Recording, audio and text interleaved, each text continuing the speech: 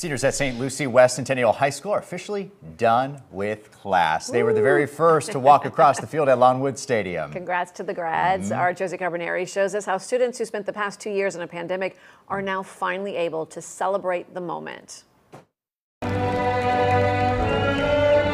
It's been a long 4 years for the class of 2022. The pandemic at the forefront, online classes, masks, and other restrictions, a big part of these graduates' academic career. I managed to get through it. I never thought I would get up to this point, to be honest. Students from St. Lucie West Centennial High School and Lincoln Park Academy. I know I earned it. Crossing the stage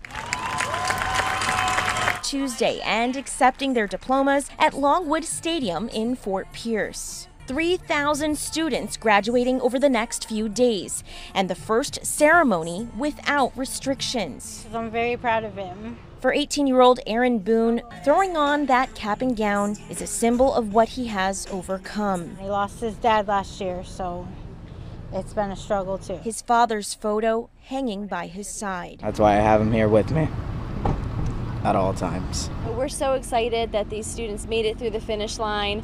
It's really a testament to them, their parents, our teachers and staff. Everybody really pulled together to get these kids where they are here today. Reporting from Fort Pierce, I'm Josie Carbonari, WPBF 25 News. And 4 more high school graduations in St. Lucie County will be held between tomorrow and Thursday.